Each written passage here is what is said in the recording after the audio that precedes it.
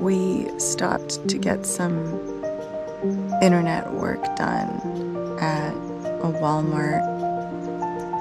In particular, the McDonald's in the Walmart. It's kind of like the epicenter of all evil. There was a guy who was coughing a lot. Unfortunately, I think that's also where we got it.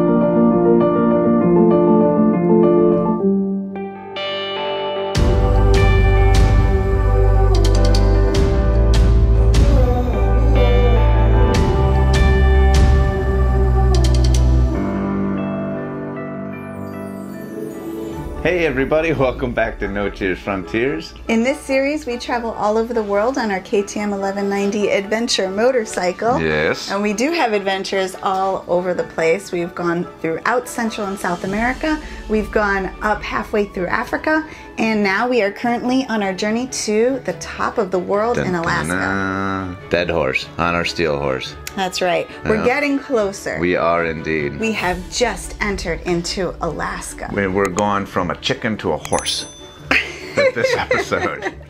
That's right. Because as we headed into Alaska on the top of the World Highway, the nearest town is the town of Chicken. Yeah. Which is a great name.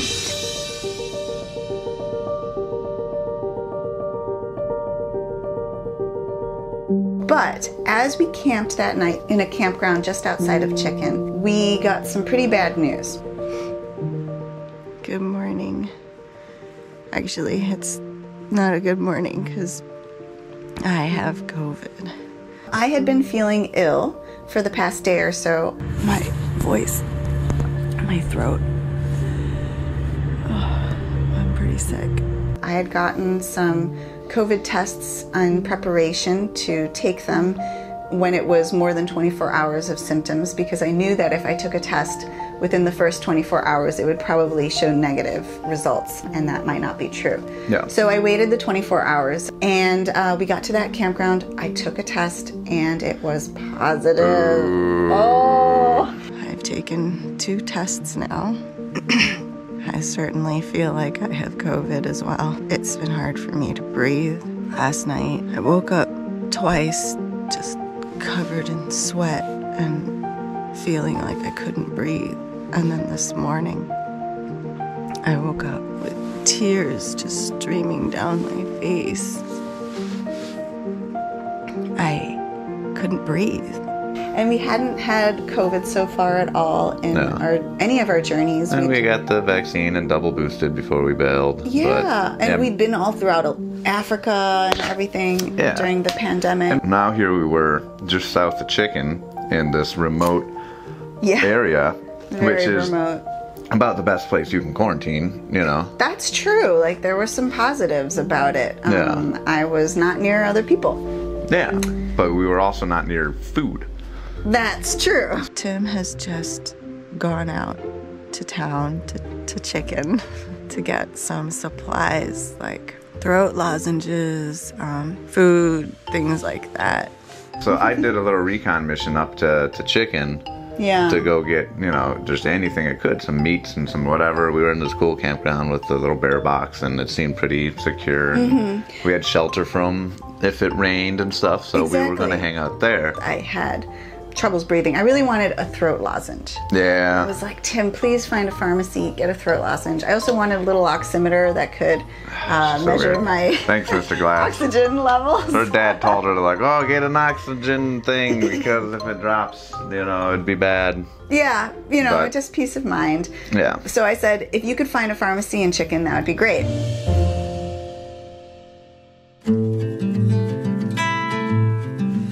I just keep throwing all my nasty tissues out there. It's really gross. Sometimes things don't go to plan when you're on the road. And I want to say that I'm really thankful that Tim is here with me. I don't know what I would do if I was alone.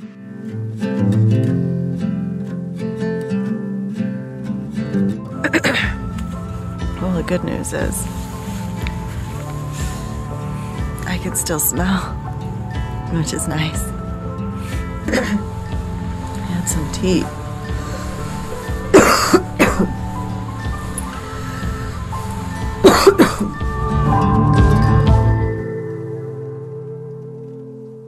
In Chicken, what exists is a little gas pump that's locked that you got to run in and ask for the key and she'll come out. And they have free coffee, which was awesome, which made the whole trip worthwhile. Yeah, that was, I filled up on gas and coffee, but none of this was going to assist Marissa. They didn't, you know, I mean... They didn't even have like a grocery store. They had nothing. They had Twizzlers and M&M's, like things I would have thrived off of for years. And no salad, ironically, no chicken, no eggs. Why did have like t-shirts though that said I got laid in chicken. Yeah. I love puns. So everybody on the other side is probably like, Tim, that is not fair for you to say, call out any bad puns for the rest of your life. I love your puns. Thank you. But yeah, so I came back quite empty-handed. So Tim has returned from Chicken, and apparently they didn't have anything there. So we are packing up and heading to a larger town called Tok. I did meet somebody there that said that there was a pharmacy in Tok, yeah, which is the next town, about 2.5 hours from Chicken. And with no amenities in Chicken, we were forced to move on. And we've heard that Tok has some good facilities there. So we should be able to get the things we need, and hopefully it will be better there. So we packed up our camping gear and headed off to Tok. Tok should be about 2 hours away, so should be a nice ride. Get some fresh air and be in a new place.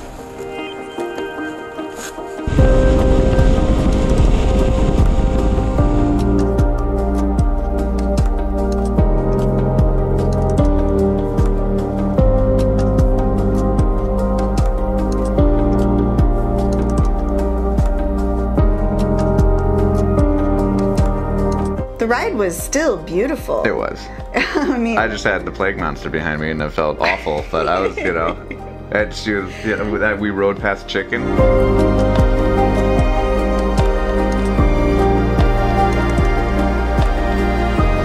And I was like, Chicken is not a town. Chicken is a building. I don't know if it should be considered a town. Yeah, why did the Chicken cross the road? To get, I don't know. To get to Tok. To get to Tok, for sure.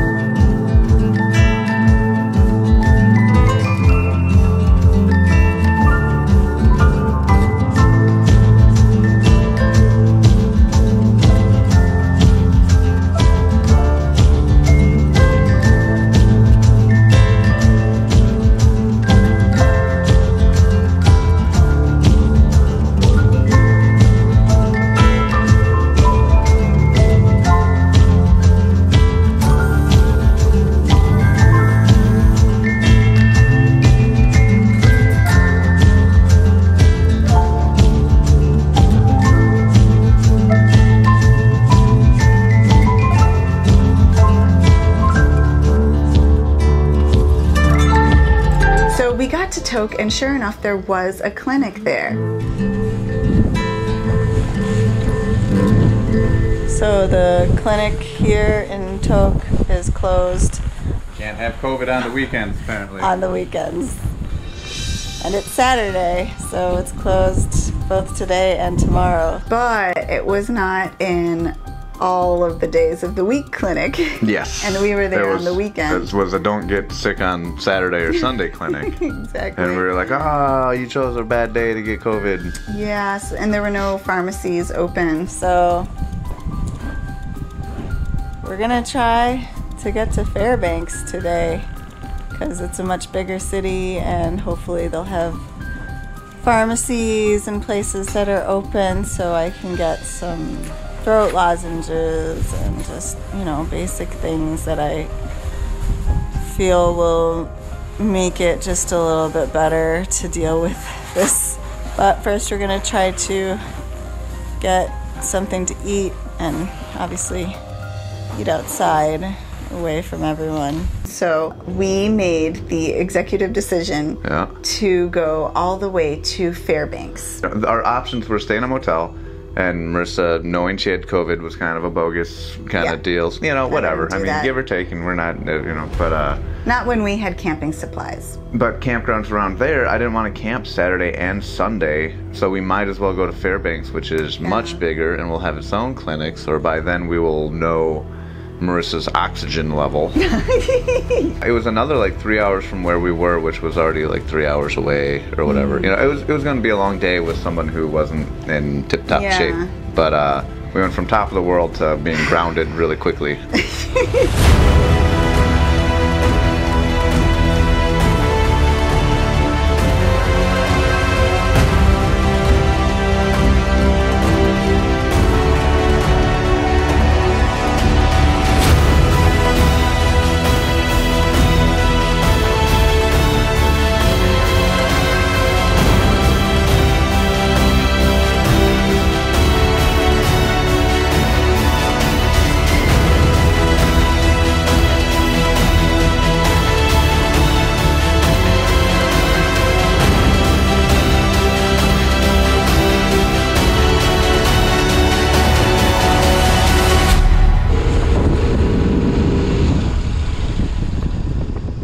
We met some buddies at an Overland Expo. Yeah, a while ago, a year ago, we had some friends that we had met, Ashley and Austin from Mako Venture, and they were overlanders. They overlanded in their Toyota Chinook throughout Central America, and they were back in their hometown of Fairbanks and said, look, we understand that you are sick and we, you know, are very willing to have you stay in our backyard and camp. Yeah, and that was for me the most welcoming, wonderful thing. Hey everyone, so we are in Fairbanks and a huge thank you to our friends Austin and Ashley of Mako Travels. They have been so awesome to let us stay in their yard. We just set up camp. We are currently listening to the rain falling on the tent. Well, I am. Tim is showering. While we were in Fairbanks, we were able to go to Walgreens, which is a big pharmacy if you don't know. And we got N95 masks. I bought a little oximeter to test my oxygen levels.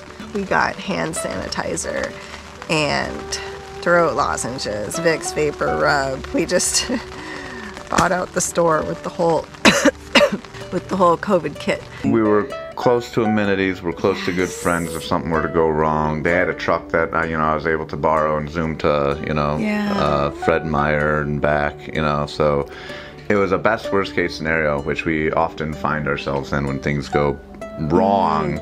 There's, you know, a pretty bright spotlight on the solution not too far away. So there's always a helping hand reaching out to us. And this was in the form of Austin and Ashley. So we are forever grateful to you. Absolutely.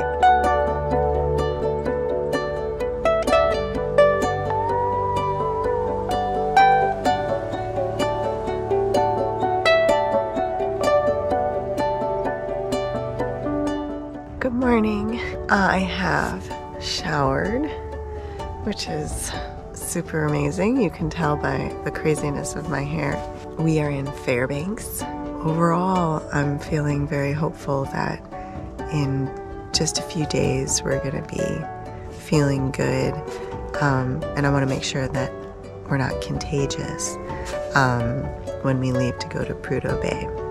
We found that there has been a little bit of leakage in this tent as well. The rain comes down through here and then makes a puddle right where Tim sleeps. Poor Tim. It doesn't do that on my side. I know we're very far away. We're like in the North Pole, pretty much.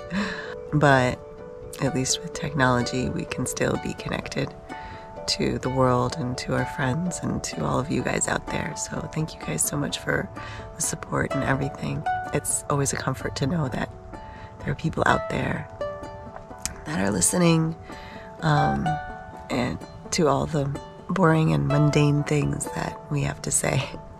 So thank you so much. It is a new day of me being sick. Tim just took a test and he tested negative. He's had, like, if anything, maybe a slight sore throat for a while, and today he has nothing. So it's very reassuring that he can go around people safely without fearing that he's spreading anything, because he is not in any way contagious. It's just me.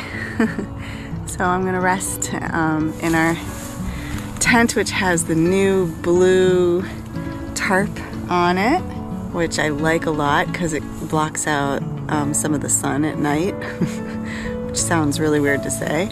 Put a tarp on the tent because this one doesn't leak as bad as our Nemo, but condensation is our enemy. So there was just a couple drips, but in a combination of trying to block out the nearly 23 hours of sunlight here, as well as some of the condensation, we bought a nice dark tarp that we put over it to assist with stopping both of those factors. So we just put it on, so we'll test it out. The skies look like it could rain at any minute. The forecast says the same.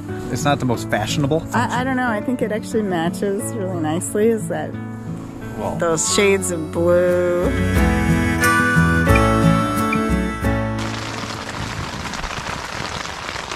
So far it seems like the tarp is doing a great job. I felt like I couldn't be around people anymore, and it's just not a good feeling when you are like the plagued one. Well, and you know, I took a test and I was negative. Yeah, which is crazy. But I'm still being, I'm always negative. You can always say that, you know. I'm a pretty negative dude, but I'm usually positive. Yeah. I was wearing my little neck thingamajigger to try not to spread, you know, to catch anything. You'd make fun of me because my mouth looked like I was a Muppet. Marissa tested positive. I tested negative, which is weird because we're sleeping in this tent next to each other. She's got the giggles, but I'm trying to protect myself. And apparently she thinks I look funny, which is just not what a wife should say to their husband. But not fair nor nice. That's me being responsible. So we kind of kept our distance from our good friends, which is sad. We traveled, you know, 3,000 miles to separate by 6 feet. Dinner time. Oh, if you guessed it, cans of soup, but this time, it's split pea. I love it. Tim thinks it looks like vomit. But we got to map out what we would be doing because I wanted Marissa to be quite healthy as we made it to Dead Horse. Yeah, absolutely. And I didn't want to be contagious anymore. I wanted to be feeling 100% on the Hall Road to Dead Horse, which is the most northern point that you can go to in North America by road. And it's not supposed to be the easiest road ever. So of course I wanted to be feeling good and I wanted to not be contagious. So we waited out quite a few days there in Fairbanks, just waiting for me to feel better. And I did start to feel better right away. I don't know if it was the great hospitality or the little oximeter or Tim's love. She went to that every night and just bleep, and she's like, yeah, I'm still alive. I'm like, I could have told you that. But I did start to feel better right away. We had all the wonderful amenities that Fairbanks could offer, with all the pharmacies and all the throat lozenges and all the Thai restaurants you could ever want. Wow, that was amazing. Mega burritos. Mega burritos. Oh, they have great things in Fairbanks. And of course, we got to see our good friends as well. And finally, I was like, all right, I think it's time.